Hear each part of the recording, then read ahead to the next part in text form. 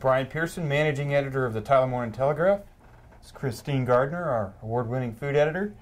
And you gave me an assignment. I did. I texted you last night and I told you to go through your kitchen drawers and find your most useful kitchen tools. Okay. What are your favorite things you have to cook with? All right. We'll start with this one. Now, what would you think I use this for? I actually don't know what that is. Okay. Well, you can use it for two different things. I have put vegetables in there. Okay. But mainly, I cook fish in here. Oh, for like a whole fish. Right, because if you stick it on the grill, especially stick. like the skin side down, it's gonna stick there. So this way you can pry it off of there, and plus, after it's done, I give it to the dog, and they clean all that skin off of there. So it does. It's gone in seconds. So we got that. I'll have to get one of those. And this is for flipping burgers. Oh, yeah. And it has this handy thing for opening cold, tasty beverages.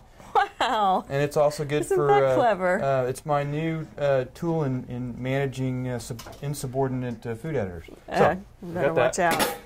So How did I know you were going to bring all grilling tools? Yeah, well, then we have another one. Okay. So, and you got to have some distance between here and there if you got a hot fire going. Oh, get a little burnt. That's okay. You can have shorter tongs. Okay, you can see I've used these. I mean, they're very well worn. Those look a little dangerous. Then I have this. And can you imagine what I use that for? I have no idea what you use. It's a headlamp.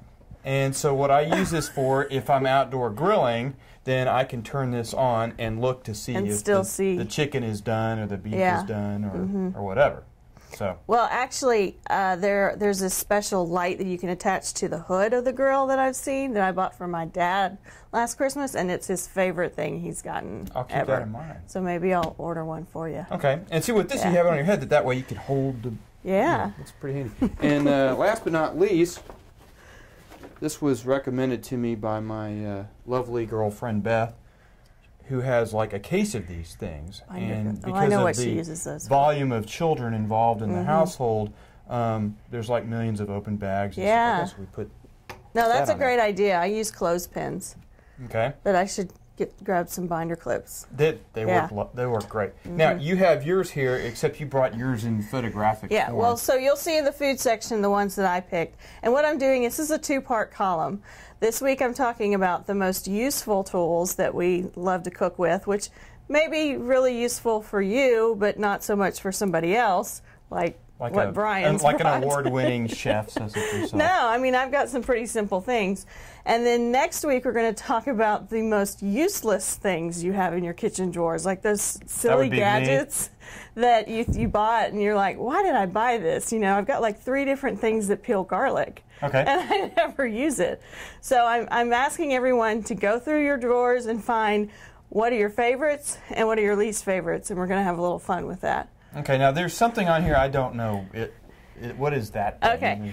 So what I have I picked, I think, 10 favorites.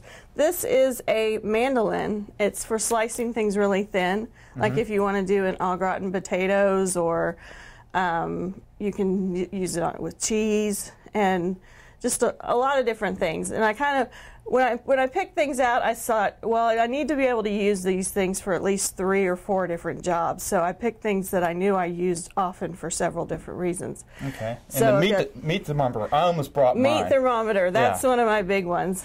And then also, of course, top of the list is the chef's knife.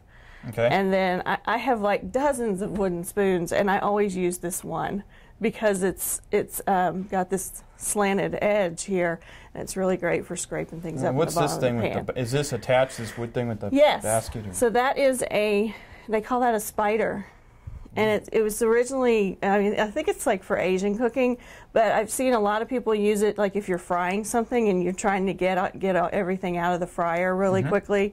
Otherwise, if you take one French fry out at a time with your tongs, you're going to have half-burnt fries. Yeah, that wouldn't be cool. So with this, you can just scoop everything out if you don't have a deep fryer, and all the oil drips down. Now this is an unusual-looking spatula. This is a fish spatula.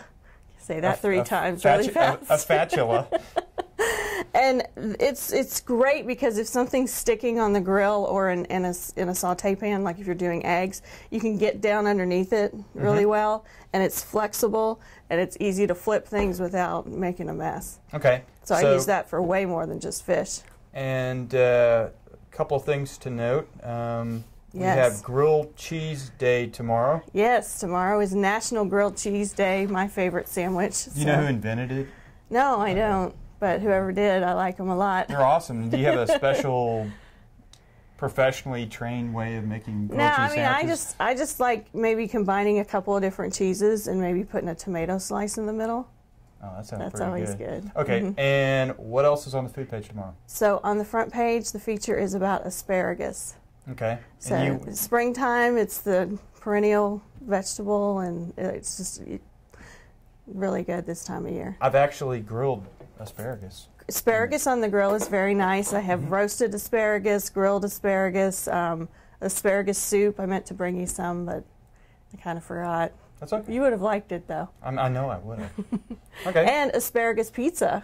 You ever put it on a pizza? I probably have, but yeah, it's another good way to enjoy it. Okay. Anything else? So that's about it. All right. Guess we're done. Thank you very much. Thank you. Pick up the paper.